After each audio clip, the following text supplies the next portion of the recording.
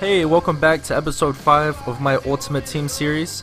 This is kind of a quick update video and kind of what I've been doing. This one example is what I've been doing. I find some cheap silver players and sell them for more than they're worth. So here I'm bidding against some random person, and this guy, I'm pretty sure he usually goes for around I guess around 3,000, since that's his buy now price.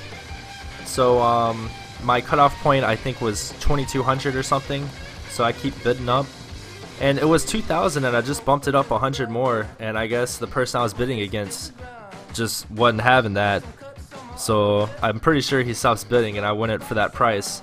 So yeah, this is kind of my new technique to make pucks. I told it to my cousin and he just grabbed it and took off with it, and he's the one that should be making this series because he's made so many more pucks than me doing this technique. Anyway, so this was the first person I ever did this for.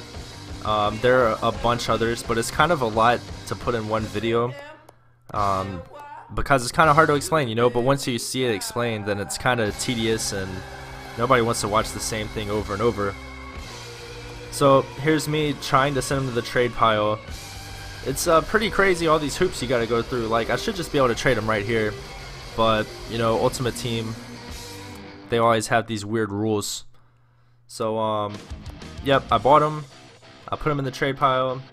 A jersey sold, those usually don't sell too well.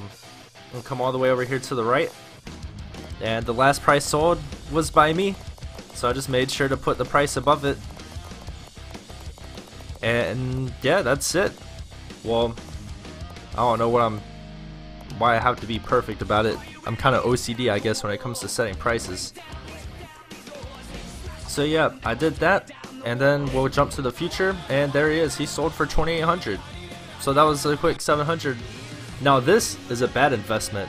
I bought a Florida and Buffalo change team card for 22 bucks because that was the cheapest they had. And well, later it just didn't work. It just didn't work. I promise you, it sold for like 1,400.